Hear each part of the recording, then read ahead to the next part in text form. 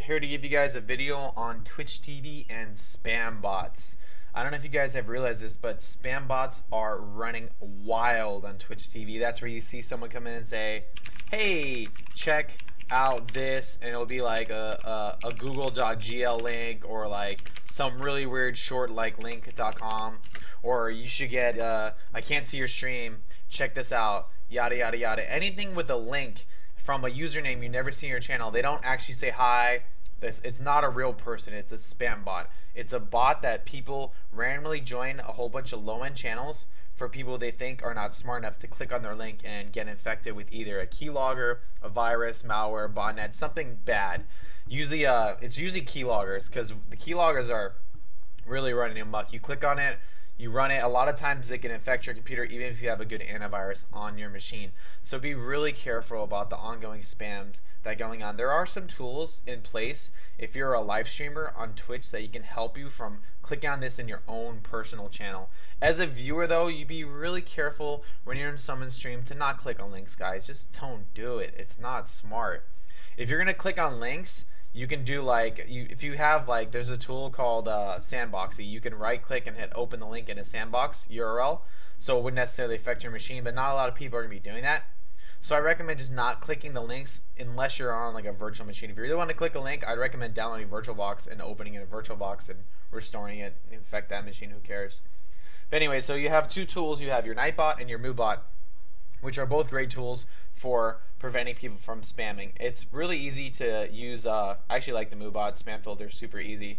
You can just turn it on. So links, remove messages containing links you haven't whitelisted.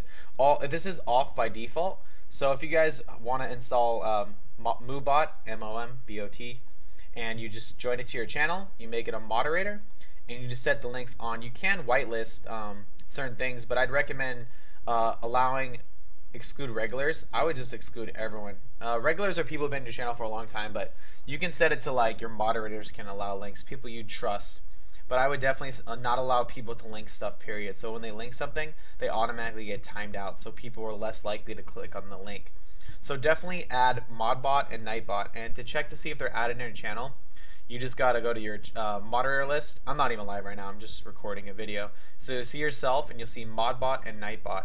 And when you click on them, you want to make sure that they're OP, that these are already moderators. That's how you moderate someone. You can right click and chat /mod, or you can click on their username and hit OP user.